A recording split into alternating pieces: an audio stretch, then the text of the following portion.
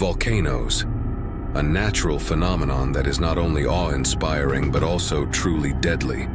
Science has already thoroughly examined the reasons for the emergence of volcanoes in different places, yet humanity still doesn't know the main question: how to prevent or stop an eruption. It's uncertain if this is even possible. The most powerful eruption in recorded history occurred in 1815 in Indonesia, when the Tambora volcano expelled almost 180 cubic kilometers of material into the atmosphere. The volcano's explosion was heard over 2,000 kilometers away. At that time, more than 70,000 people lost their lives, and due to the ash lifted into the atmosphere, the following year experienced abnormal cold in Europe and North America. Additionally, the volcano completely wiped out the Tambor culture and the Tambor language speakers. Interestingly, current activity beneath Tambora is on the rise again, making a new eruption very likely. There are about 1,500 active volcanoes on Earth, with most of them located at the bottom of seas and oceans. Even an extinct volcano can suddenly come to life at any moment. Mount Elbrus, a hugely popular ski resort, is a volcano that, judging by some signs, may also be on the verge of awakening. One of the most dangerous active volcanoes is El Popo, located about 50 kilometers from the capital of Mexico, erupting thousands of tons of ash and hot gases into the atmosphere annually. The greatest danger during an eruption is not molten magma, but pyroclastic flows, the very thing that appears as a river of ash and smoke. The temperature inside them can reach 1,500 degrees. Australia is the only continent without a single active volcano. Volcanoes are not limited to Earth. For example, Jupiter's moon Io is literally filled with them. Additionally, there are cryovolcanoes that eject water and ice instead of magma. These can be found, for example, on Saturn's moon Enceladus. The speed of hot lava flows can reach up to 90 kilometers per hour. The eruption of the supervolcano Toba, around 75,000 years ago, caused not only global cooling, but also a terrifying effect like rains of sulfuric acid.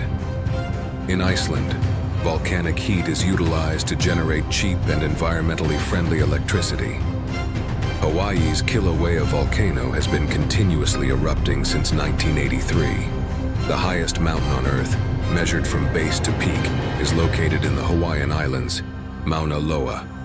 Its volume is about 75,000 cubic kilometers, and its height is almost 10 kilometers, although it rises only 4,169 meters above sea level. Mauna Loa began forming over 700,000 years ago. The highest volcano in relation to sea level is located on the border of Argentina and Chile, Ojos del Salado, rising to a height of 6,890 meters. Fortunately, it is in a long slumber. Unlike the aforementioned Mauna Loa, the eruption of South America's Huayna Putina volcano in 1600 killed about 3 million people in Russia, as volcanic ash blocked sunlight and caused a cold and cropless summer. Mount St. Helens, which erupted in 1980, covered an area of 57,000 square kilometers with ejected ash. The deepest underwater volcanic eruption ever recorded occurred in 2008 at a depth of about 1.2 kilometers.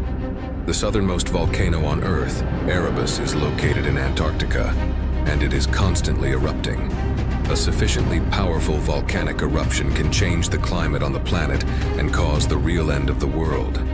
The prime candidate for the destruction of our civilization is the Yellowstone supervolcano located in the USA. It erupted for the first time about 2.1 million years ago, and the last eruption was about 640,000 years ago. It erupted 3 times in total. The most permanent volcano is Etna, located in Italy. It has been erupting periodically for over 1,500 years. The eruption of the Indonesian volcano Krakatoa in 1883 was 10,000 times more powerful than the atomic bomb that destroyed Hiroshima. As a result of the explosion, the island on which the volcano was located was destroyed, and fragments of rock scattered over a distance of up to 500 kilometers. In December 1927, another eruption occurred at this site, as a result of which a new volcano began to grow. The most active volcano in the northern hemisphere of the Earth is Klyuchevskaya Sopka, located in Kamchatka. Understanding these fascinating natural phenomena and their potential impacts is crucial. Accurate information helps us comprehend the potential dangers of volcanoes and enables us to be prepared for their effects.